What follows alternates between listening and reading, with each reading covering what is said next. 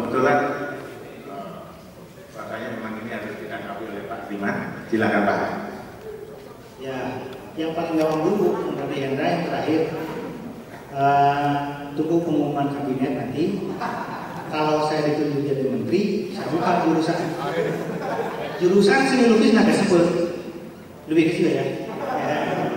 Ya, makasih kan, ini sekedar joke aja ya. Balik lagi ke pertanyaan pertama Mas Tatang. Saya setuju dengan Tatang, setuju dengan ini. Kalau di Indonesia, teoretikus kita, sejarawan kita sebelumnya, biasa Susuto, berkali-kali dia ngotot. Seni rupa Indonesia adalah seni rupa Bali. Tidak ada daerah lain di Indonesia kecuali Bali yang mempunyai seni rupanya.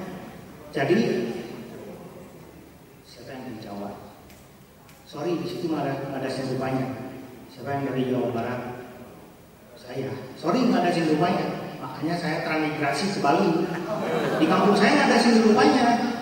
Jadi yang namanya seni rupa Indonesia itu adalah seni rupa Bali. Kalau banyak teoretikus lain mengklaim ada seni rupa Nusantara, bagi Wiyoso tidak ada. Seni rupa Indonesia itu hanya seni rupa Bali.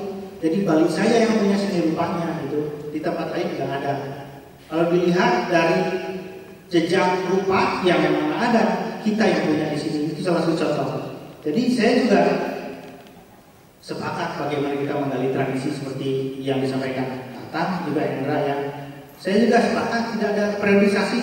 Periodisasi itu hanya cara cepat untuk belajar dengan mudah. Itu kan ya, tahun sekian ada periode ini, tahun sekian periode ini.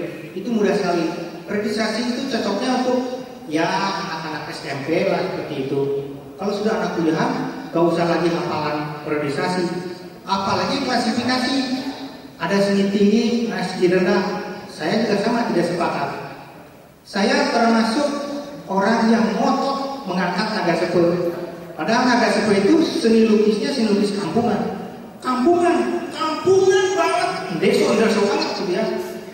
Tapi saya ngotot, saya bawa ke Bentara, Jakarta, saya bawa ke ITB, saya bawa ke kuliah lukisan. Hasilnya alhamdulillah.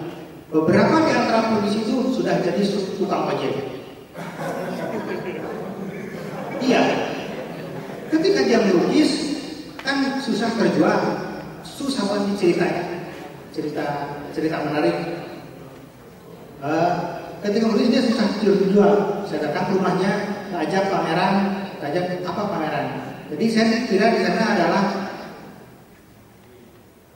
calo dari Lopina yang sudah bawa turis. Saya bawa turis, tapi turis itu adalah peneliti seni, wartawan seni, bukan turis biasa ya. Jadi saya dikira calon. Jadi saya bilang ke orang-orang asing itu untuk beli lukisan supaya hidup kan. Lalu pulangnya saya dikasih uang 20.000 oleh Pak Jarod dalam dia. Jadi saya adalah calonnya gitu kan, dikira begitu. Saya tolak. Contoh lain, pelukis di sana itu susah hidupnya. Kalau jual lukisan itu gimana? Harga lukisan itu gini, Pak, lukisan berapa harganya? Dia bilang, ini saya kerjakan 3 hari Pak. Kalau tukang sehari duduknya waktu itu banyak 20.000. Jadi 3 hari 60.000 kan. Bahannya kaca sama cat sama kuas dan lain 10.000. Jumlah 70.000. Nah itu udah harganya Pak. Saya buang mereka tenaga sepuh, saya kasih harganya 2 juta, 3 juta. Ini Pak 2 juta harganya, ini 3 juta. Mereka heran, Pak Hardiman ini gila, apa nggak benar? Katanya gitu kan. Ya sama dua-duanya Pak. Tapi harga itu gini, gimana caranya? Dia nggak masuk akal hitungannya. Karena kerjanya cuma 3 hari. Kalau sehari 20.000, 3 hari kan 60. Pak modalnya 10.000, jadi cocok 70. Saya jual 2 juta, 3 juta dan untung laku gitu kan. Nah, selesai pameran, saya bawa uang pakai tas kresek. Di absen satu-satu 16 lukis, semuanya laku. Satu di antaranya waktu itu nyai, terima kasih Pak Hardiman. Saya mau beli motor bekas, mau jadi tukang ojek. Perasaan saya gimana? Senang apa sedih? Senang.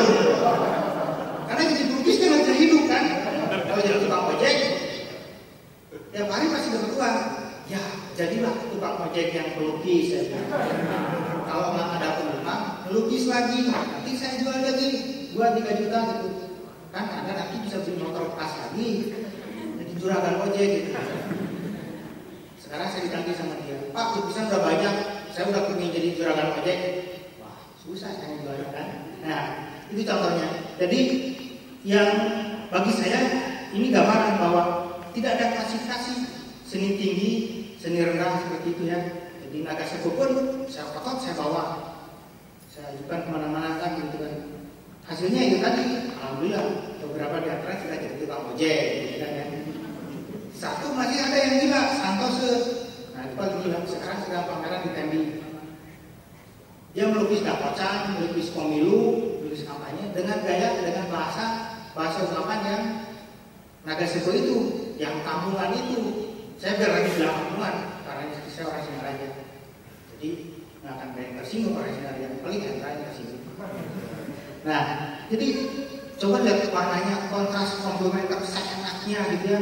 Tidak hitungan apa, komposisi seenaknya, kampungan banget. Jadi bahasa yang kampungan tadi itu salah satu adalah tren bahasa seni rupa hari ini.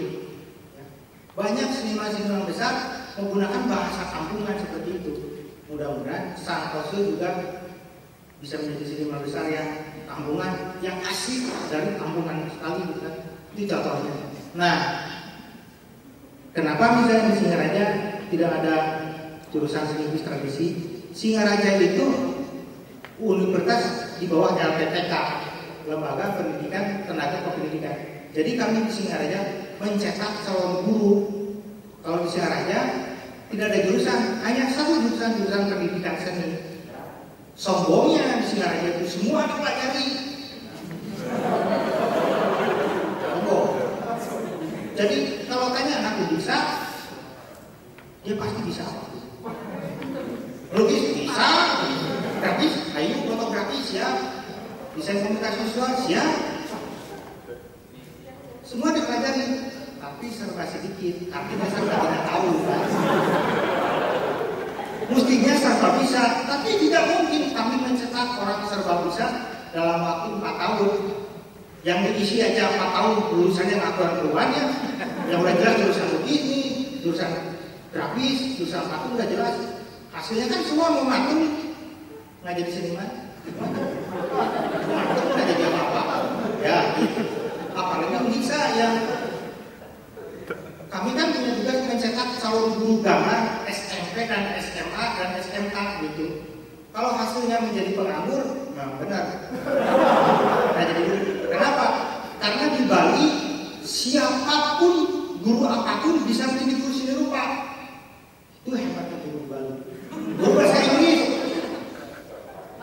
bisa gambar dikit, jadi guru seni rupa.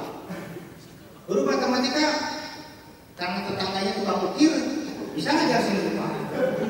Gila di Bali, gila. Guru yang gila. Ya, pabrikan di Singaraja sih. Jadi lebih baik nyalakan diri sendiri ya. Nah itu jadi di kami itu tugasnya memang mencetak calon guru. Nah cilakanya lagi kalau di data sekarang guru seni rupa di Bali paling banyak pertama dari jurusan macam-macam. Urutan kedua lulusan isi dan pasar. Jadi lulusan lukis, lulusan apa diisi, ujungnya jadi guru, ya ngelamar jadi guru. Karena untuk ngelamar jadi pelukis berusaha itu ngelamar ya. Yang paling gampang jadi guru. Ngambil akta 4 di seni dan pasar, ngelamar jadilah guru. Kalau diajak pameran, ayo murid-murid saya katanya. Saya kira dia punya sanggar, punya studio, ternyata jadi guru. Nah itu cilakannya. Jadi mari kita tukar isi dengan Undiksha gitu kan ya. Mas saya ditukar atau dosen yang ditukar,